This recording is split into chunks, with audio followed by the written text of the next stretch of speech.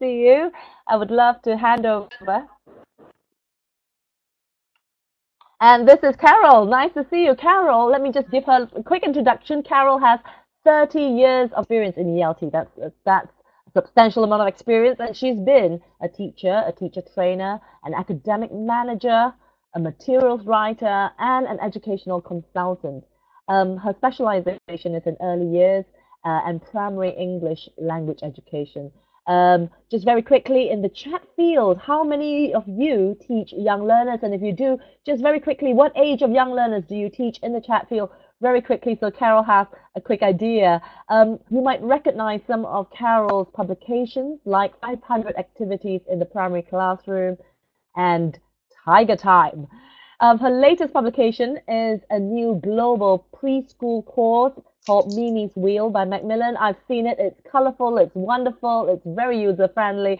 And Carol is here today to talk about young learners and how we can survive and thrive as a language teacher of young learner classrooms. So over to you, Carol. Okay, thank you very much, Shia, and hello everybody. Welcome to this wonderful event. It's great to see so many of you here, and today I'm talking to you about how to survive and thrive as a language teacher of children. And of course, surviving is to do with getting through, with coping, with hanging on in there without giving up. And thriving is to do with, loving what you do and feeling it's worthwhile. And in this webinar, we'll be looking at both. I've realized that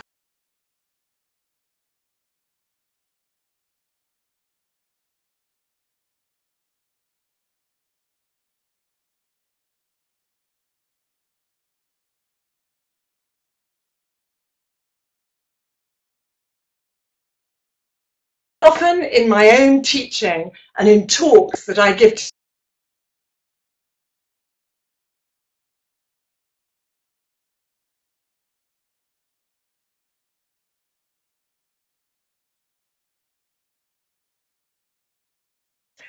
because essentially, if we feel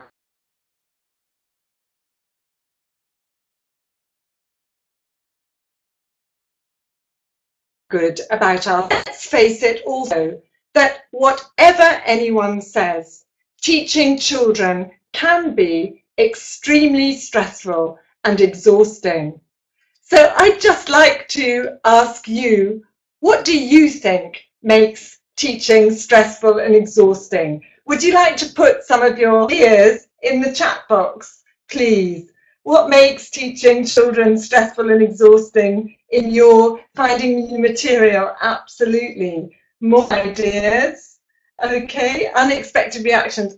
Parents, yes. A lot of energy, overexcited manner. Yeah, their behavior, they're very active. Lack of learning experience, lack of discipline. You need a lot of energy, variety, fantastic ideas. They get bored easily. Yeah, all these things, I absolutely agree with you, that these make it enough energy, not enough activities. Yeah. I think, I really think we're all on the same page here. And actually, here are some possible reasons, and some of them have come up already. So to start off with, of course, challenging behavior. And this is a reality when we have large classes, or even if we don't have large classes, that the behavior of children can at times be very challenging. We often have unrealistic expectations from parents, from the institution. Sometimes think if your children start learning at 6, why aren't they ready to do the first certificate by the age of 12? Well, actually, as we know, children's learning doesn't necessarily work like that. There's also pressure on us to reach attainment targets and to pass exams. And we live in an increasingly test-based culture. Often we have limited space, we have small classrooms where there's no room to move. We also often have limited resources, a narrow curriculum, a course book that perhaps you're not wild about. And many of us also have feelings of inadequacy in dealing with the very different ability levels that we have in our classes, and also dealing with any kind of special needs or mental health problems that we may have among our children too. And the other thing, of course, is the long hours, the travelling to classes. You know, teachers I know who do peripatetic and they're teaching in different schools. The travelling takes a long time. And of course, there's an awful lot of preparation and marking to do as well. So we need to find practical ways to keep upbeat about our jobs and to avoid burnout if we're really going to sustain our enthusiasm and commitment over time and positively influence the children that we teach. And actually, as the traditional saying goes, to care for the teacher is to love the learner. The implication of this being that if we look after ourselves, there are hugely positive implications for the children too. I actually, as part of my work, part of my writing, part of consultancies that I do, I observe a lot of teaching in classrooms all over the world, maybe not in some of your countries, but in many of them, yes. And I sometimes, when I'm in class, I think to myself, actually, who's doing all the work here?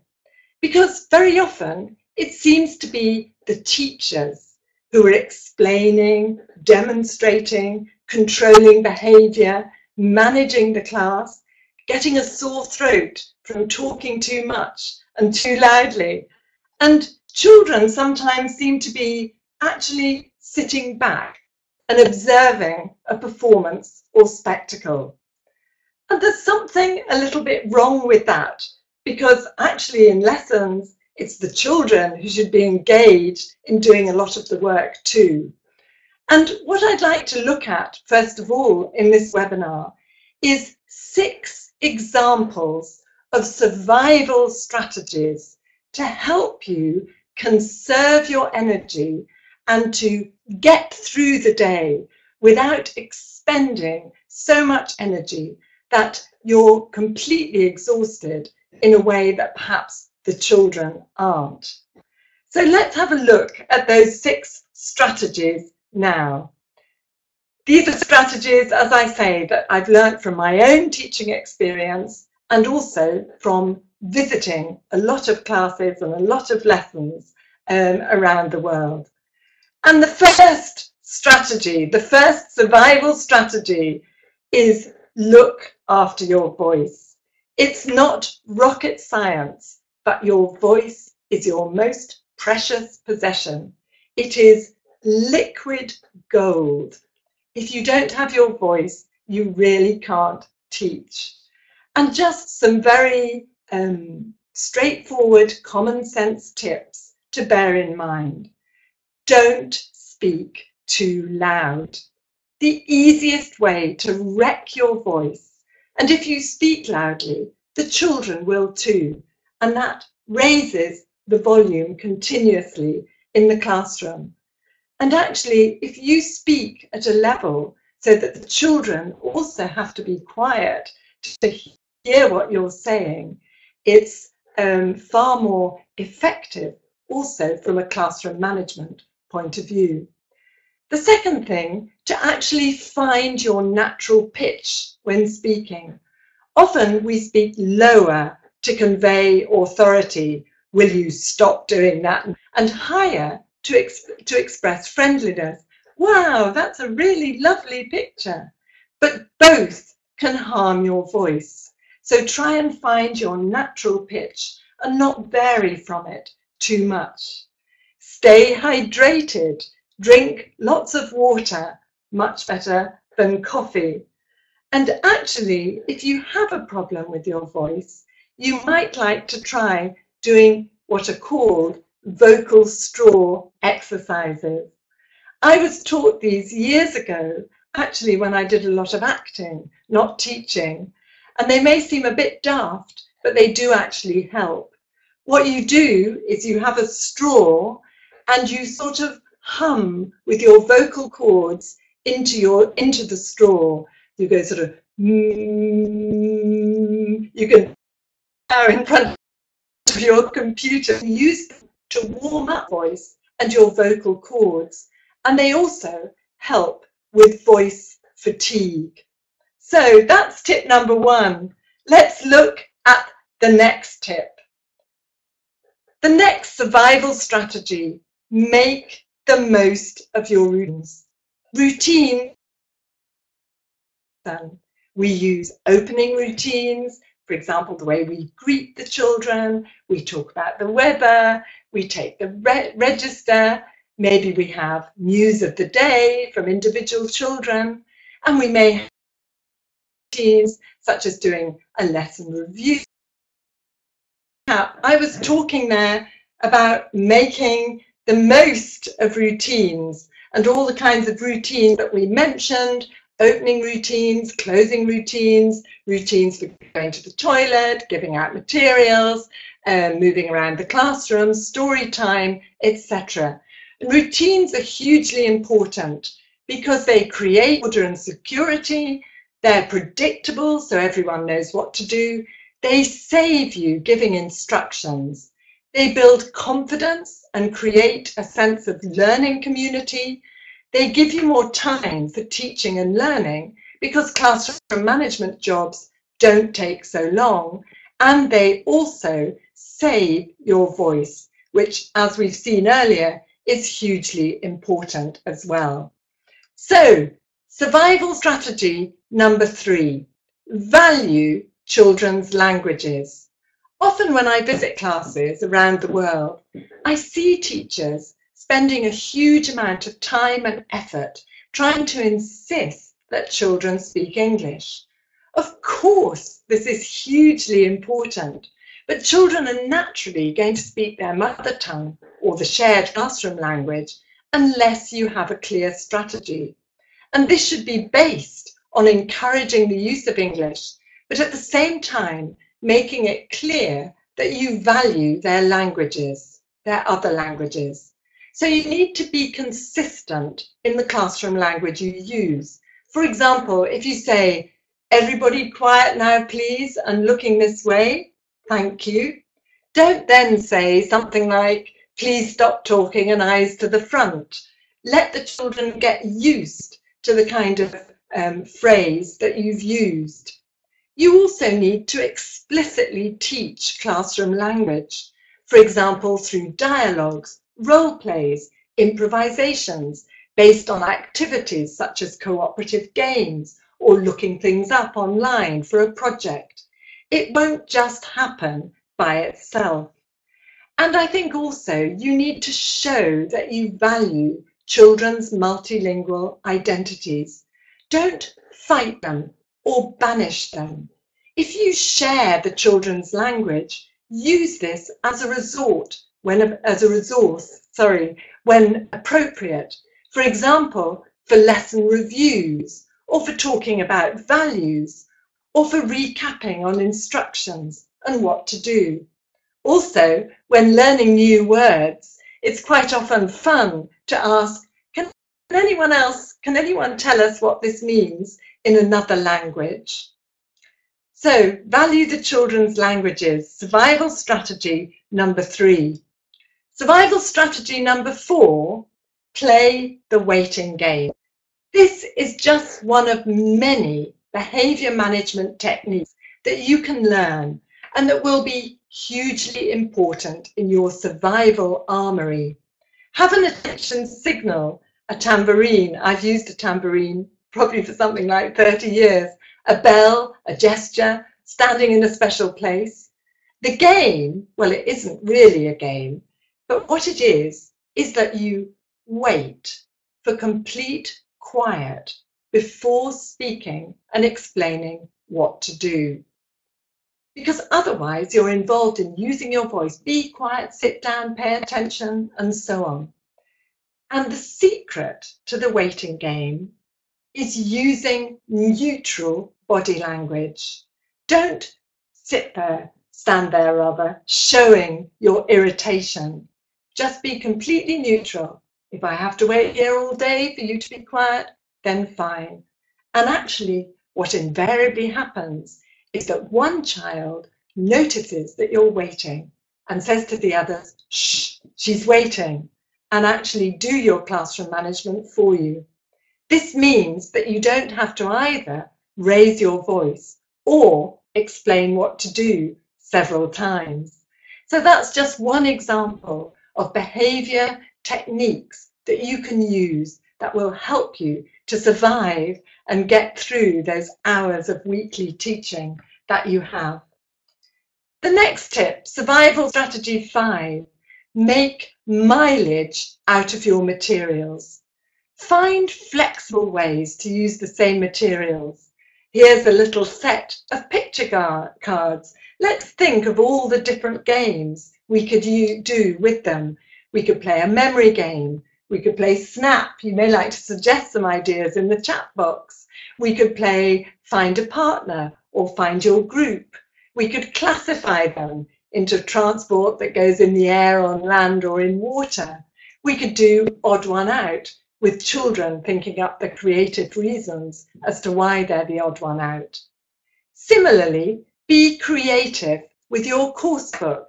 Have activities up your sleeve that you can use with your course book.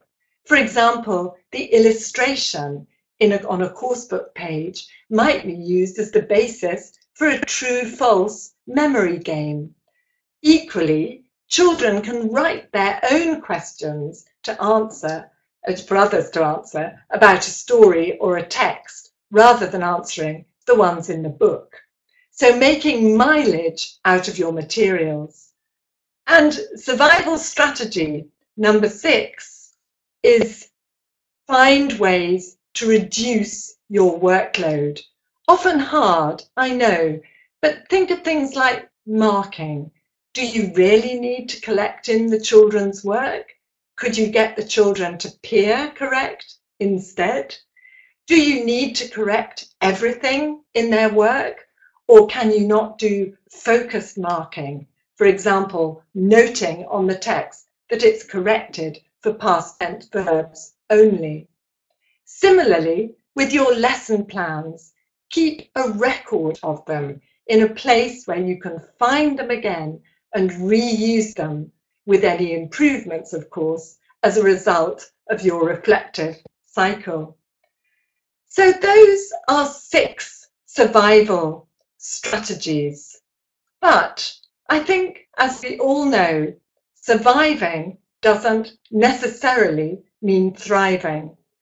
All of those strategies help you to survive, but thriving is much more intangible and also much harder to achieve. And here are some of the reasons why, and you may like to add others as well. First of all, a lack of work-life balance. I think for teachers, work-life balance is often blurred. We define ourselves through our work. My life is my work, and my work is my life. And perhaps we need to be more careful in finding that kind of balance. The second thing, that we often find ourselves unable to switch off, that actually we find it difficult to think of other things, to not be in work mode. And we need our own personal space and quality time with our friends and family. And of course, they need us too. Very often, we also feel anxiety about things that we can't control. For example, things like the classroom materials that we may be obliged to use, the timetable that we may not have any choice over. And we often spend time venting or being anxious about the things that are not in our control, when actually we'd be better off to spend the time and our energy on the things that we can control. We also often have negative thoughts. I think it's the natural thing to look for the things that aren't going well rather than the things that are.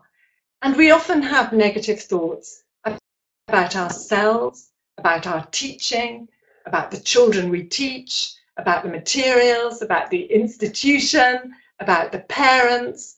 When we come out of class, we immediately think of what went wrong, not what went right. And actually, we need to reframe positively. Similarly, I think as teachers, we have a tendency, perhaps not all of us, but many of us, to be perfectionists. We're too demanding of ourselves and feel guilty when not everything goes right. And I also think quite strongly that there's a culture of this in our profession, with an emphasis on quality, excellent, outstanding teaching. And we expect it of ourselves all the time. Well, it's quite hard to be outstanding for 24 hours, 30 hours, 35 hours, however many hours you're teaching a week. I think sometimes we need to be a bit gentler on ourselves and settle for what a colleague of mine once called bread and butter teaching, which is totally satisfactory, totally adequate, but not the kind of tiramisu teaching that we might do every now and again. So there's that tendency to be perfectionist. And also, we tend to feel absolutely swamped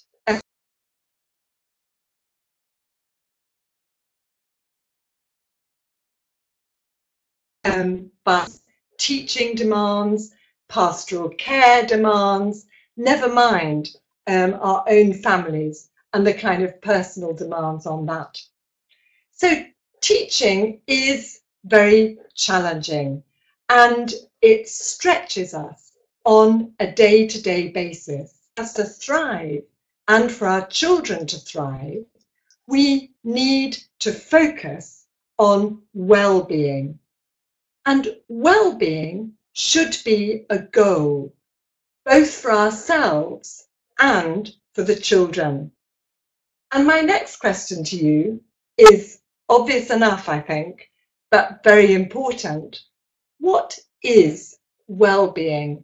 I'm not asking for a definition, but could you put your ideas in the chat box?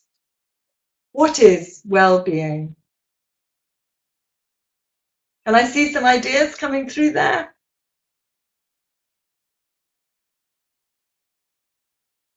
Any ideas? What is well-being? Perhaps I can't see the chat. Okay, fantastic. Sorry, I was in the wrong chat box. Safe and happy, feeling good, harmony, inner harmony, pleasure. Oh, fantastic. Absolutely satisfied, feeling good, well balanced. Oh, wonderful. Some absolutely wonderful. And it's interesting, actually, that none of you are using the word happy, because actually it is sometimes equated with happiness, but it's actually not about it. And quite often well-being is divided into subjective well-being, a person's own assessment of how well their life or parts of it are going, measured by things like their life satisfaction and positive and negative emotions. And people also talk about psychological well-being, people's sense of meaning, purpose and engagement with life, leading to a sense of fulfillment in the longer term. And many writers on well-being talk about 5 areas of well-being, and those are physical, mental, emotional, social, and spiritual. And well-being, essentially, it's absolutely, you've summed it up in all your comments there, which are absolutely brilliant. Harmony. It actually means feeling good, both about yourself and the world around you, and being able to get on with life in a way that you feel satisfied with. And actually, one way of understanding well-being is to look at behaviour of people who have it. And according to research, intentional activities identified by psychologists that increase and maintain people's level of well-being include things like investing in close relationships, high levels of gratitude, being helpful and altruistic, having an optimistic outlook, living in the moment, doing exercise, and having a clear sense of purpose in life. So let's have a look at why, in an educational context, well-being is important both for teachers and for children. And the first point is that actually, and there is research that shows this, it leads to better academic achievement and performance. Well-being is important for children because there is evidence that children with higher levels of well-being generally perform better at school. And I'm particularly drawing here on Gutman and Vorhaus's work from 2012, anyone who's interested in that. And of course, it's important for teachers because teachers are a role model for children's well-being. And there's a direct correlation between teachers' well-being and children's achievement. And of course, teachers also have a greater sense of satisfaction and a sense of well-being when the children that they teach improve. The second reason that it's important is that it reduces increasing levels of stress, anxiety, and depression. And I don't want to make you all feel depressed now, but actually these days there are more mental health issues such as stress, anxiety, and depression among both teachers and children. And these can be combated by better levels of well-being. And just to give you some examples of recent statistics from the UK, but you may also find there are similar statistics or similar problems in your country. I'm not going to read these statistics out, but you can see there that these are very recent statistics. The top two refer to children, the bottom two to teachers, and they do show that this is a real problem. And in addition to the ones on your screen from the Young Minds research, also 82% of teachers say that the focus of tests and exams has become disproportionate to the overall well-being of children. And 73% of parents would actually prefer to send their children to a school where children are generally happier, but not necessarily achieving hugely highly. So the kind of the conclusion from that research is that there is too much focus these days on academic attainment and not enough on well-being, which leads to the next point about why it's important, and that is that it's vital for societies and individuals and should be a goal, the goal of education in its own right. That actually that should be the goal of purpose of education, to give children the skills to lead a happy and fulfilled life. That children's well-being at the end of the day is more important than their grades. And with the research I quoted earlier, we've seen that parents also often think this. And your well-being is also more important. And as the old adage goes, schools should prepare children for the tests of life and not a life of tests. So when the importance of well-being is recognised, this also helps to make teaching more meaningful and pleasurable. Because there is actually, as reasons show, there is a symbiosis and an important link and connection between well-being and learning, that they cannot be separated. Children's learning is directly impacted by their own and their teachers' well-being, and vice versa. And similarly, there is a symbiosis, if you like, between teachers and children. There is actually a cycle of influence in which teachers and children's feelings are intimately connected. Teacher well-being directly impacts on children's well-being and therefore also on their learning and vice versa. Now, there are many ways to improve well-being, and some of the typical ones that you will read about are to do with eating well and healthily, to do with exercise, having enough and of varied types, to do with sleeping well, and again, sleeping enough, to do with drinking lots of water, and also to do with mindfulness, which you have a whole webinar on coming up in just a moment. And so what I thought we would do now is to actually look at 4 ways to improve well-being, both in relation to ourselves and to children, the impact on both ourselves and the children. And the 4 ways that we're going to look at are these: building relationships, looking for the positive, challenges and mindsets, and the 4 R's. So to start off with, what are some of the features of positive relationships? Would you like to just put your ideas in the chat box? What are some of the features of positive relationships? How do you feel when you're in a positive relationship? Listening to each other, empathy, fantastic, absolutely, yes. Respect, mutual respect and care, fantastic. Okay, so all of these kind of features, I've put up a sort of brainstorm list up here. All these are features of positive relationships. And as teachers, we all have our own unique teaching persona.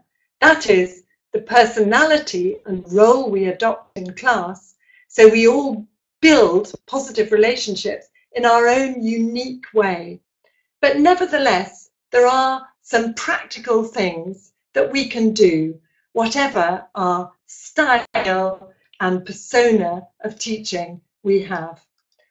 And first of all, it's to do with modeling social skills. That actually this is one of the key ways, is to model the behavior that we want our children to use.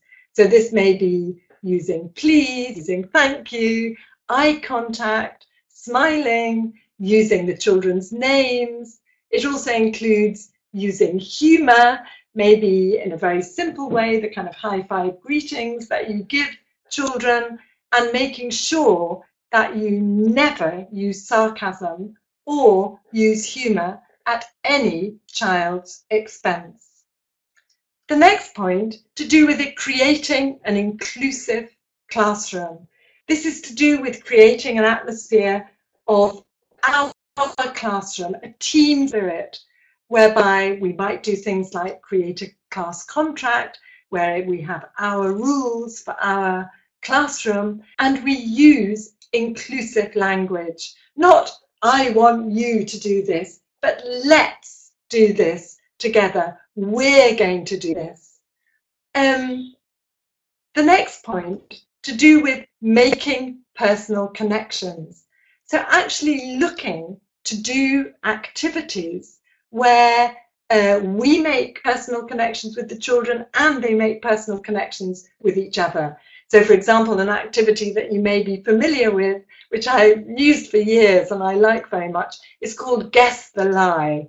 And you get the children, and you can also do it yourself, to write 3 little statements about themselves, and 2 of them are true and 1 is a lie. So they might write something like, I live on a houseboat, I've got a snake, I've got twin sisters. And they then exchange and read each other's sentences and find out what's true and what's the lie.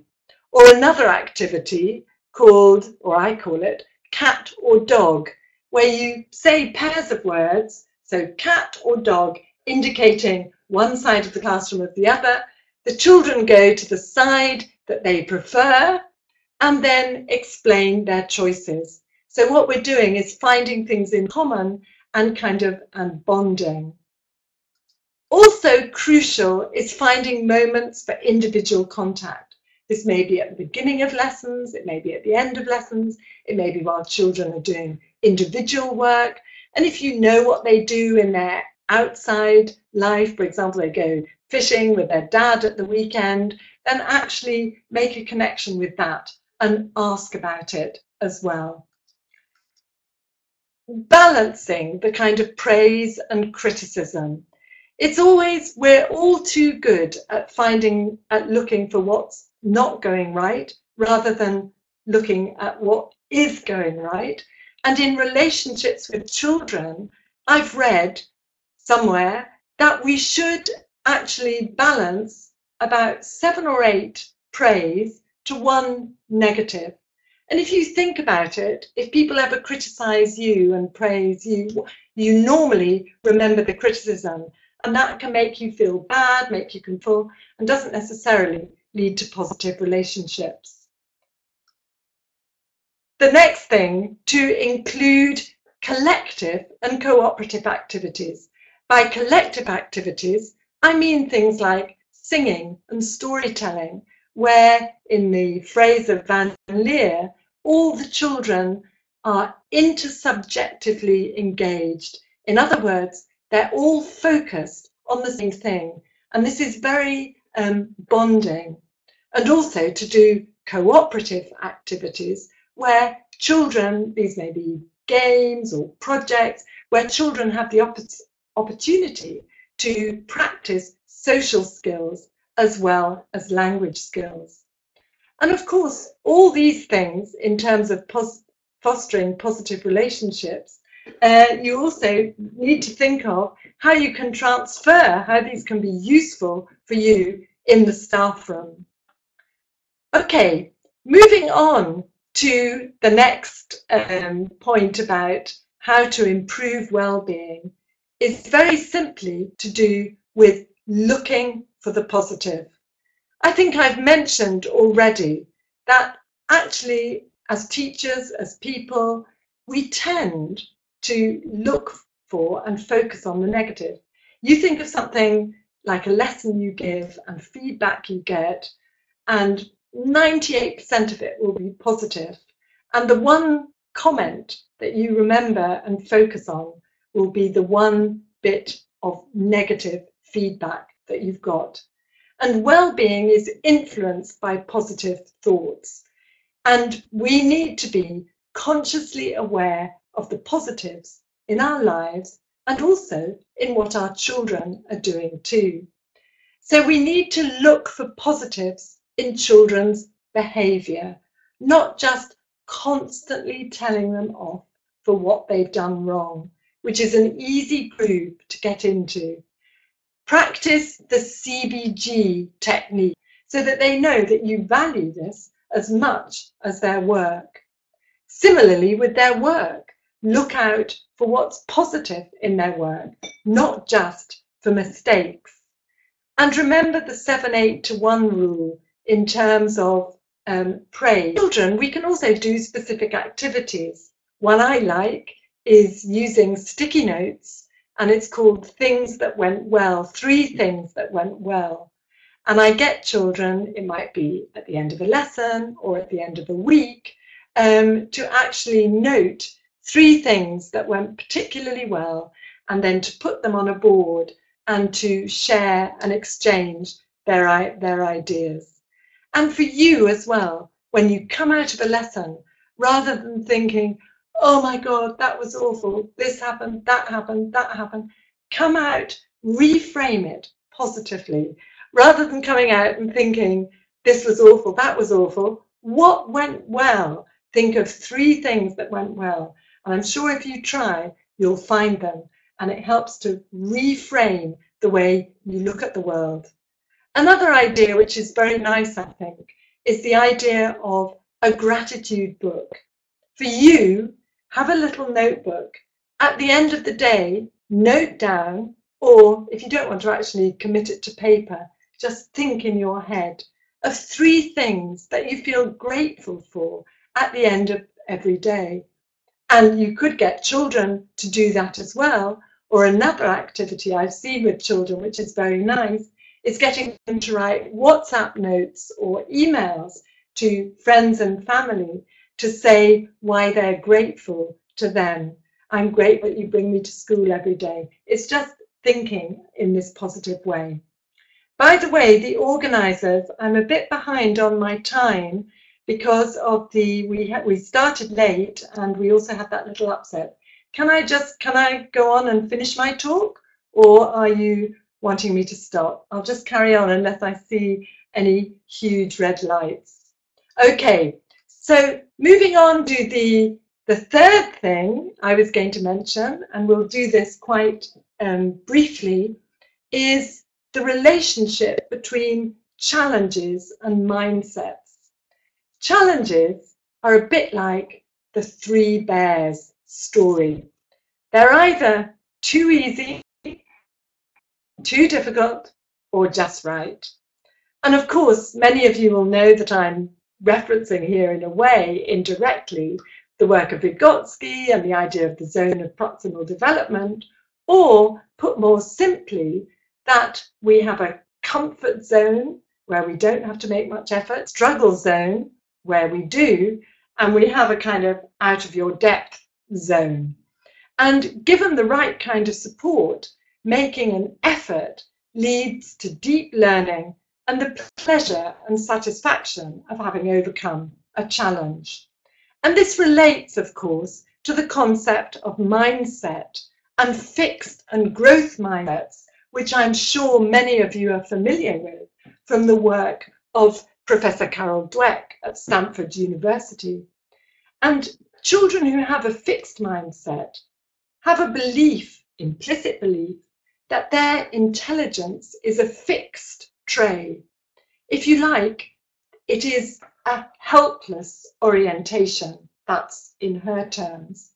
And mistakes make them lose confidence because they attribute errors to a lack of ability which they can do nothing about. So in relation to challenge, they avoid challenges because challenges make mistakes more likely, and they don't believe that they can change their intelligence. So they give up before they even try.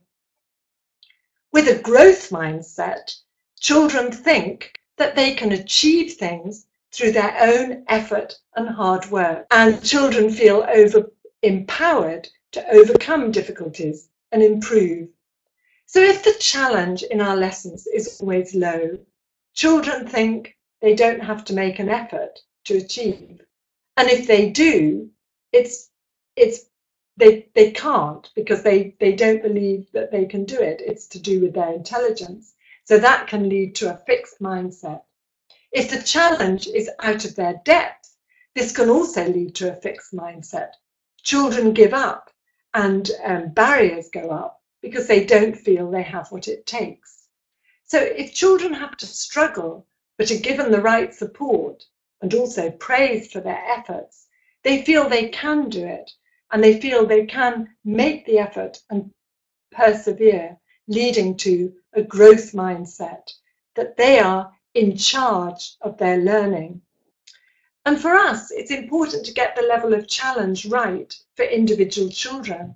And we can do this by differentiating tasks in different ways. We can actually differentiate the task itself, or we can differentiate the kind of support that we give, more support for some children, or actually by the outcomes, for example, guided writing as opposed to open-ended writing. And as teachers, we need to think about the level of challenge and mindset for ourselves in relation to our teaching, and whether, if we never experiment and take on things, we have a rather fixed mindset to what we're doing, rather than if we experiment and try new things, but not too much, too new, too quickly, and have a growth mindset. So moving on then to my the last point I want to make about things we can do to improve well-being of children and ourselves, the 4 R's. And in this case, the 4 R's are resilience, resourcefulness, reciprocity, and reflectiveness. And we need to work on developing these in ourselves and in our children to improve well-being. Resilient relates above all to emotions and feelings. It's to do with managing distractions, recognizing and reducing disruptions, persevering and seeing things through, carrying on despite difficulties, taking mistakes in your stride and learning from them. As you'll recognize, it links very directly to the development of a growth mindset that we were just talking about. Being resourceful is more to do with thinking and cognition, to do with questioning, with reasoning, with making connections, with taking initiatives to solve problems. Reciprocal is to do with social interaction.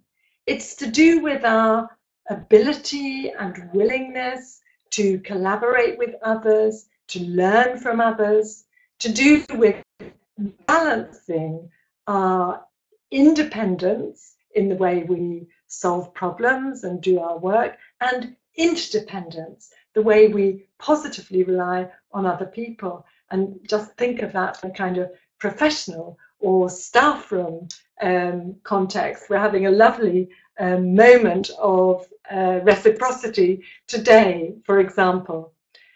And reflective, of course, is to do with managing things and metacognition. So it's to do with planning our learning or our teaching, learning from experience, learning from what happens, understanding yourself as a learner or a teacher. And in the case of children, the 4 R's involves teaching children the language to talk about what they're doing when they're learning. It's very, very empowering to actually give them the tools to be able to talk about that. And of course, you can also use the mother tongue or their shared language as well. As teachers, we tend to look at what children are doing wrong. We're telling them off for things they're not doing right all the time. Actually, let's reframe that and look at what they are doing right and acknowledge it. You think of a typical example, a child who never brings their book to class. Oh no, Juan, you haven't brought your book today. Where's your book? So on and so on. Probably what happens, the one day that the child remembers their book, the teacher will say nothing. Okay, so it's really important for us to acknowledge appropriate behavior, and this also shows implicitly to the children how much we value it.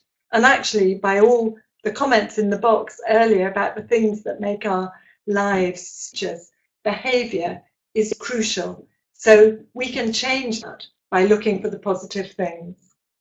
Okay, does that answer the question? That's fantastic, Carol. I love that. Catch them being good. I'm going to apply that to my children immediately. Yes. That You can use it at home as well. It works for parenting too. Absolutely. Yes, it does. Yeah. I certainly will. Are there any other questions that you might like to ask Carol, or something that you missed along the way? Any other questions? I'm happy to be asked. Such a shame about the technical interruptions. I don't understand it. It's really, I'm positive. Oh, good. Yes, you are a wonderful person, Carol. Karen, hello. I didn't know you were there. Fantastic to see some names I know. How lovely. Lovely. Yes, be happy. Well-being. Great. Any more questions? Hello from Ukraine. Lovely. Okay, I don't see any more questions. Thank you so much, Carol. You've been Been inspirational, a and quiet. Okay, thanks, Shia. looks Okay, like thanks. thank you.